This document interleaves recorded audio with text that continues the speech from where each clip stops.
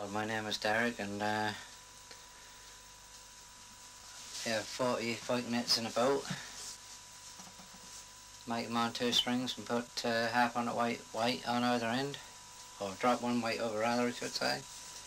Then back up a river and all the nets follow. And then put a bit of string on the other weight and pull it tight when that's the last one, and that's that string done, and that's how you keep carrying on. So when do you put the nets down and when do you pick them up? Put them down when it's dark, or near enough dark. I think it was about 8:20 when I got back last night. And so I said this morning I'd have been done, I'd have been back here about 8 o'clock, and if I had waited for you. But anyway, all's well, you know, they're all there. But I don't like leaving them, you know, about during the day. In case somebody come up the river with a, you know, boat and got the weight down, and that's Bob's your uncle. Once I catch him, you know, pull him up. Now, how many sort of eels do you get normally?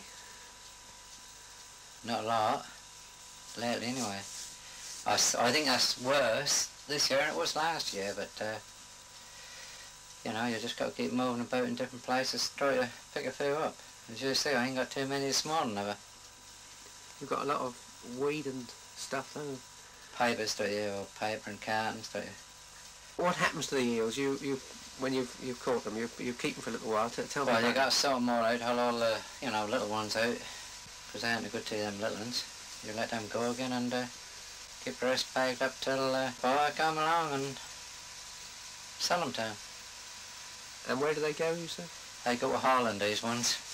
They pick them up about once every 3 weeks. You enjoy doing the job, do you? Oh yeah, I like it, yeah. Nice and quiet. But not a full-time job, though? You won't get a living out on it. Does anyone get a living out of it? Well, they try, I suppose. But, you know, I suppose if you were going, if that was going 12 months, yeah, you might soldier on, but, you know, there's only that few months you're working. What is it, so 5 or onwards? But I say you can't tie knots when your fingers are cold, can you?